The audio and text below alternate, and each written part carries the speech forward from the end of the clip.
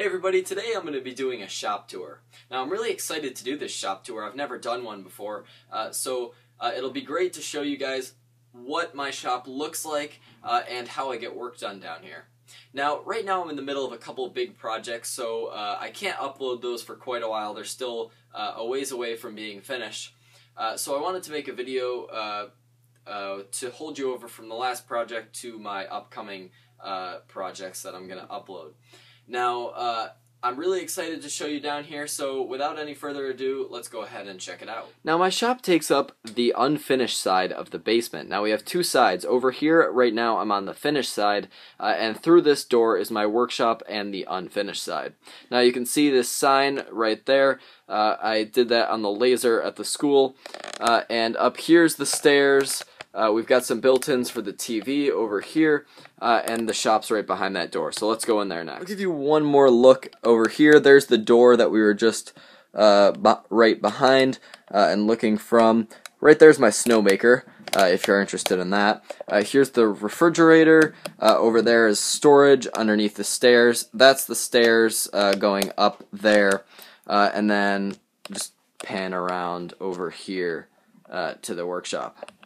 Alright, now I'm going to start off at the main workbench. Down here is pretty much some main storage for me. Now over there I have my shop vac. That's the small shop vac that I use for cleaning the floors and anything that's not directly from the tools, so I use that to clean the workbenches as well. Underneath there, the rest of that's really just scrap stuff. I've got some scrap wood there. I've got some PVC, vinegar. I don't really know why I have that down here. But other scrap stuff over on that side. Up here, that's kind of my project shelf. I put projects there that I'm working on, and if I'm working on multiple projects and I need to stow one away, I'll put that right there. Now that is the bench project that I'm working on. So those on the bottom are the legs, and on top that's just some scrap from that project.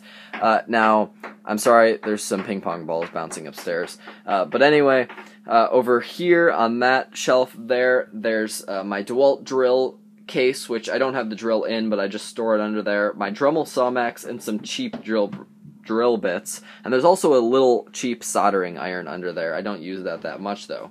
Now I'm going to come up here and show you some of these drawers. Now this drawer is pretty much miscellaneous. I've got a socket set, some extra safety glasses, some cheap ones, some sandpaper, just a ton of miscellaneous stuff. I've got some extra shirts for applying wipe-on poly, a little sanding block. That's just kind of miscellaneous stuff. And over here, I open this drawer quite often. I've got a multimeter, a chalk line, a little tiny socket set, my band clamp, and then most importantly, I've got screws and nails in here. Now I need to replenish my supply. There's not much.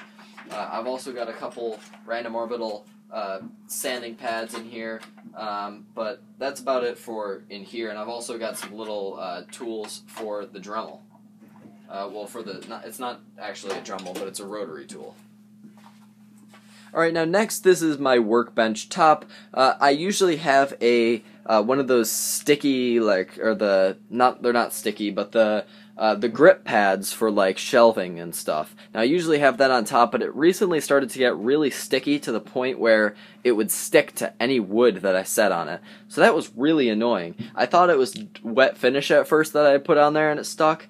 But it was actually, it happened to another piece of wood that had been finished for over a year. So that was kind of annoying. I got rid of that. I'm probably going to get another one of those. On the back there, I use a lot of those tools. I've got multiple squares, a tape measure, some chisels, my little router plane that I made. I've got some screwdrivers, hammer, all that sort of stuff is right up there. So that's really handy. Off to this side, you can see I have a little finishing station. It's just a little piece of this paper stuff taped down, and I'll move the camera over there just so you can see that a little bit better. But you can see I've got some wipe-on polyurethane there now. I'm finishing a project for my grandpa. I made this. My grandpa came to my school, and I showed him the laser that we have there, and I laser etched him that for his project that I'll talk a little bit more about in a minute. Now, that's about it for the top here. I'm going to move up a little bit, and on top you can see I have a lot of miscellaneous stuff. Over there, I have a little glove compartment thing. You can pull the gloves out for finishing. Got some dust masks, straight edge, and then underneath those gloves is a little area for cut up t-shirts for the Wipe On Poly. Now, I'm going to swing you up here. Now there you can see my clamp collection. I have a pretty good collection. I'm actually pretty happy with that. I gotta make some more clamp racks. You can see there's one over there that I made in a project video, and that came out really good, so I'm really happy with that one. It works really well, and I think I want to make some more for those other clamps there and for those small clamps there. So that's about my clamp collection, and then also right over there you can see one of the lights that I use for filming. Alright, now next over in this corner, you can see I have a lot of miscellaneous stuff. I've got some miscellaneous stuff over here. I've got some PVC pipe, miscellaneous screws and wiring and stuff like that. I've got a little tool belt, which I don't really use a whole lot, but it's nice to have if I ever do any outdoor projects. Up there is some more miscellaneous stuff, hot glue gun, tape, PVC cutters, and hanging over there you can see a rotary tool. Now the rotary tool actually comes in handy. It really works well, and I've got a little windy hose attachment thing on it, so it just hangs up there and I turn it on, and I've got a little station for that right down there, as you can see. So that comes in handy. And also one thing I didn't mention is my number 4 hand plane, which I use pretty frequently to square up edges to put on the table saw because I don't have a jointer. Alright, now down here you can see my drill press. Now my drill press gets used quite a bit. It was given to me for free. It's very small. That's my biggest complaint about it. But, you know, it does work. It was quite neglected when I got it. It sat in a barn for years, but I did give it a new paint job, clean up some of the rust, and now it works pretty good. So I can't complain, I got it for free. Now up here, you can see some shelves that I built out of reclaimed 2x4s, and these both work really well. They are 2 separate units. They appear to be one, but they're 2 separate units, and they're hanging from the ceiling with some chains on this smaller one here and some rope on the bigger one. Now I've got some glue, all that sort of stuff over there, and over here I've got some of my drills, which really only one of those works, only the DeWalt one, and recently it lost the speed control on it, so I'm a little disappointed there, but I would still recommend DeWalt tools. They're still very good, and I think if I just talk to them about that, they'll get that replaced. But anyway, right here you can see some more stuff like my jigsaw and random orbital sander. Those are both great tools. I would recommend those both. And having both of those tools is really nice. Now, next shelf is kind of some miscellaneous stuff. Some stuff from my old router table, some stuff from a little motor thing that I had, some paste wax, and some DeWalt bit sets and screw driving sets for the drill.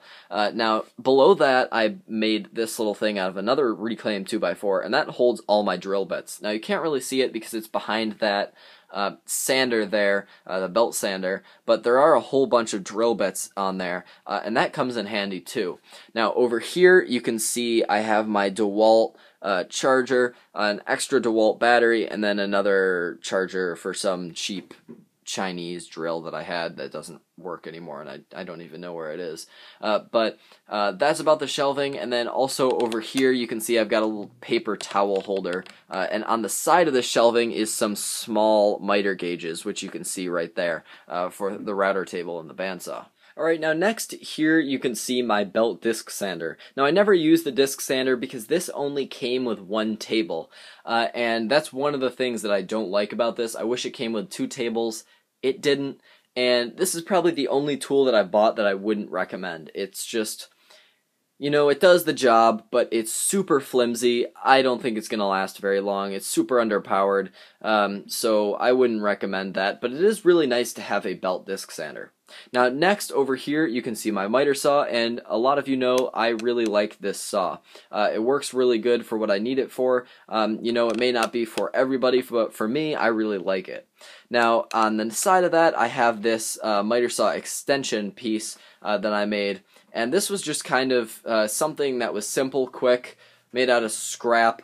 that sort of thing. It was kind of a project that's just nice to have, and I didn't really want to put too much effort into it. And that works out pretty good, and it also holds my Forstner bits on a little drawer on the bottom there. Now going below this workbench, down there, you can see my little air compressor. I hardly use that. I use the big one up in the garage, the 20-gallon one. And next to that, you can see some scrap wood that's just kind of reclaimed or small pieces of plywood. Next to that, that lower bottom bin is my scrap bin, and that works out okay. I would like to improve that someday. And on the top of that is just scrap electronics, I guess. I've got all sorts of different metal and stuff in there, and electronics, and anything I think I need that's not woodworking related goes up there. Now next to that is the trash, which I need to take out. I've got I got part of a computer in the top there, and that's about all for down there. And then also over there in the corner, you can see my Dust Deputy Cyclone, which if you follow the hose up, goes to my new hanging vacuum. Now this vacuum used to be under the bench that's right here. It used to be right there where that spare router table is, but I took that spare router table off from the top of the table, put it down there because I don't need it anymore. I've got a new one, and I decided to save some space by hanging that one up there. Now here's what you just saw, this workbench. This is the one that I made in one of my first videos on this channel. One of the first videos. It wasn't the first, but it was one of the early ones. Right here, the router table. Old vise that was given to me, so it's not super secure on that bench right now. I don't really have a good place to secure it, but it works out okay. And then down there is just a milk crate with a extension cord and stuff like that in there, and also there's another little bin with some miscellaneous stuff. Now up on top here, right now I don't really have anything to go over here. I might take the belt disc sander and put that there, but for now I just have the bandsaw on here, and that works out pretty good. And I'm starting to put some of my stickers on my bandsaw, which I really like this bandsaw. This is probably the only tool that I don't have a single complaint about. It's small, but I paid for it being small, and I knew that it was going to be small, and I wanted it small so it would fit in my shop. So I really don't have any complaints about this, so I can highly recommend this bandsaw. And it works for what I need it for, and I think I'm going to start putting some stickers on that, any sort of stickers that I get. And down here, you can see the lower part of the bandsaw, and next over here is the table saw. So I'm going to move the camera and show you this. Alright, now here you can see the table saw, and I really like this tool as well.